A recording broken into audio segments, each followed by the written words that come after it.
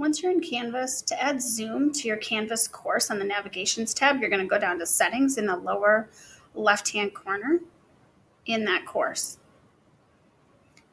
And then it's going to pop up like this. You're going to go ahead to that middle Navigation tab. And you're going to see right now I only have just those few things that I want students to be able to use to navigate on. And Zoom is going to pop up. There's a Zoom and then there's a Zoom Classroom. So I'm going to go ahead and I'm going to scroll up and put that. And I want to sandwich it. I want my most important things at the top and the bottom, like a bun. So I put Zoom at the bottom because then I don't even have to look. It's just right there. The important thing in this step is that you scroll down and make sure that you hit save.